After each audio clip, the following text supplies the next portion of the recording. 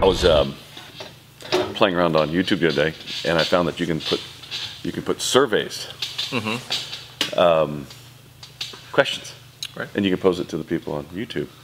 So I just tried it out to see, and I put, if you could have your house off the grid, would you? Yes, no, depending on the cost. Already do, something like that. So I put this little thing. So we're going to try this today.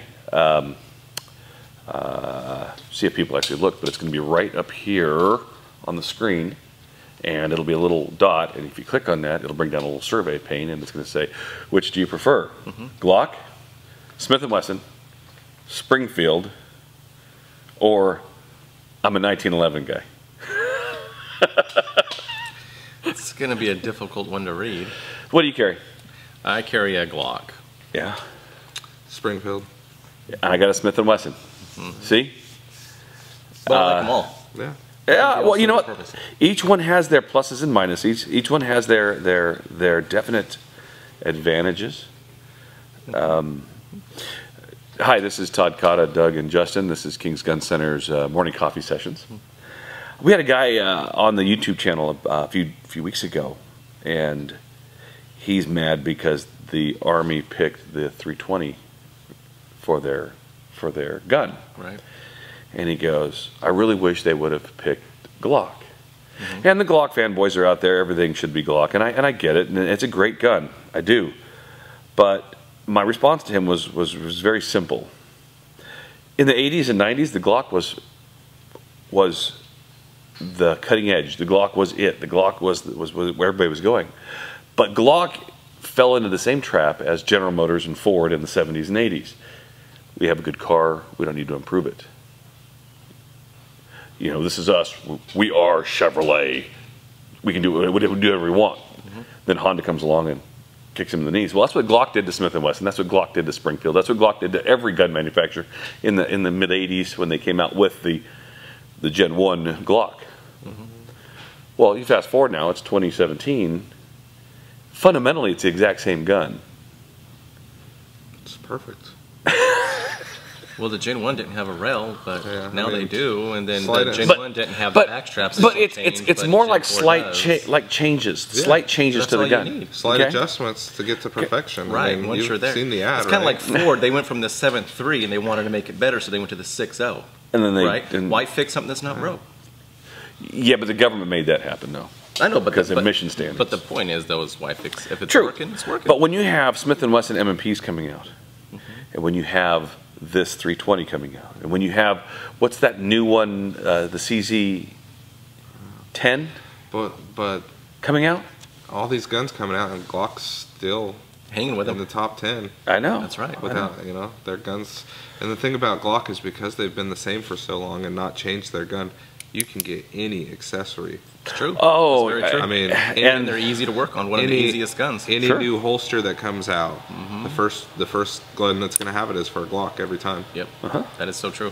And I'm not saying Glock is a bad gun. What I'm saying is if you keep making the same thing for 30 years, people are going to figure out a way to enhance it and make it better. So I don't know. Everybody else is coming out with some great guns. I haven't seen the new, is it the CZ10 or something? He'd mentioned it on there. Yeah, he actually called it the new Glock from CZ, the way Glock should be. And you know, there's a lot of fanboys for a lot of different gun manufacturers out there. And I look at my safe and I go, wow, I got Springfield. I've got Smith & Wesson, Smith & Wesson, Smith & Wesson. Gosh, I've owned three Glocks in the past. I don't own any right now. I think it's like Ford, Chevy, Dodge. You're going to find somebody who loves one and somebody who hates the other, and just what it is. You know, what feels good in your hand, too. So the survey is going to be right up here. You see a little white dot with a little thing on it. Let us know which one is your preference in the big three, and don't be making comments like, well, why isn't Kel-Tec in there or something like that. You'll get some of that. I could make the survey, you know, the whole page long, I guess, but we're gonna make it simple. If you prefer one of those brands, then just let us know. Also, today is Kids Day. Kids Day in the Central Valley in California is our chance to support Valley Children's Hospital. That's the one that's up in Madera County now. It used to be in Fresno, but somebody donated a bunch of land by the San Joaquin River. And I don't know, we have older kids now, and you got a little one, but I don't know anybody that has not had their life impacted by that hospital. My daughter had to go there by ambulance. Yeah. When Catherine here broke her back, she went up there for 2 weeks. Roughest 2 weeks of my life, but those people sure made it nice. And so what they do is they take the newspaper, the Fresno Bee out. Every street corner out here has got somebody wearing an orange vest today, and they're selling. How much is it? How much is it, Jen? $1. $1. Just $1 for the newspaper for today. And you give them $1, they come back, and it's got advertising for the kids and stuff, and all that money goes back to the hospital to help run that hospital up there on the hill. They are amazing when it comes to kids, and if you do have a chance, buy a newspaper, give any way you can to that organization. Free pancakes too at IHOP. Today? All you have to do is, or they would like you to donate to either St. Jude's, Valley Children's. They have a list of things you can donate to, but it's free pancakes. Well, thank you for watching King's Gun Center TV today. Oh, no. We should have a stack of pancakes right here. Oh, tomorrow's a very special day because we have a new store opening, and I hope to have some grub for us in the morning when we're here at our morning coffee. It won't be Wednesday. Burritos? Burritos. We're going to take a break from Burrito Wednesday. It's going to be, well, darn it. We'll talk about it tomorrow when you see it there. Friends of NRA, we're going to get this thing done yet. Saturday, the 8th of April, one of our trainers is running the, Victor, he's running the NRA show this year. Looks like they do have a 4-gun plus safe drawing for $20 a ticket. Only 500 tickets are going to be sold for this whole auction. You can go by the store and pick up this here. You can buy tickets from the store, or you can send it in here with your credit card number, and they can get it all taken care of for you. But it is the April the 8th in Lemoore at Trinity Hall on Champion Street.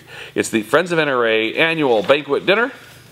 Come on down here, and they would love to be able to get you there to go to the great food, great fun, and lots of great guns. They're starting to show up now. All the guns are showing up right now.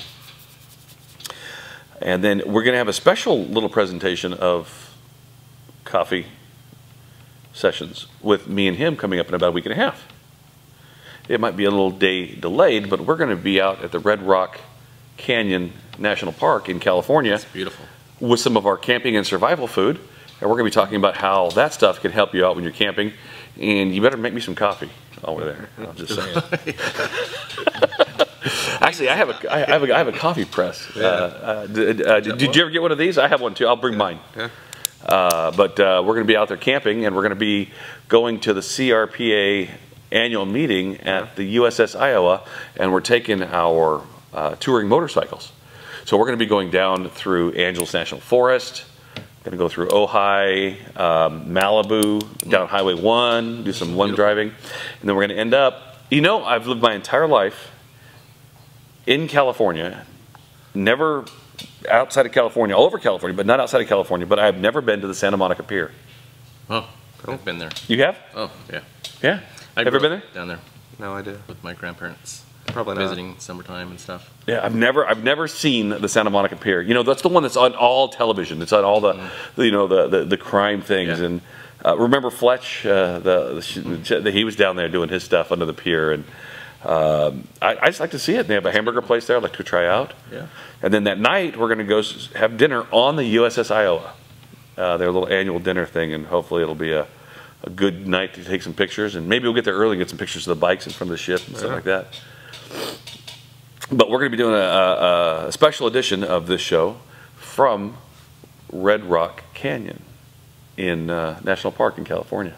I'm looking forward to that. Really looking forward to that. That's coming up on after the 18th. Our trip is on the 18th, 19th, and 20th. So it'll be soon after that. We'll have it produced up and let you guys see that. Other than that, anything else? We got CPR first aid this weekend, don't we? Correct. And we have CCW this weekend.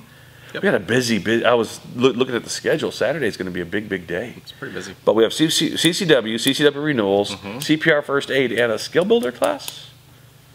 Or I think so. I don't remember. So many, but we have a ton of stuff going on this weekend, and you can always go to kingsguncenter.com, go to the training tab, and it'll show all the classes we offer, and you can take a look if there's something that you're interested in. We do have the best trainers in, I'd say, the West Coast, let me put it that way. But we do have some great trainers here, and we hope that you can come in and enjoy what we're doing here at the King's Gun Center. Anything else?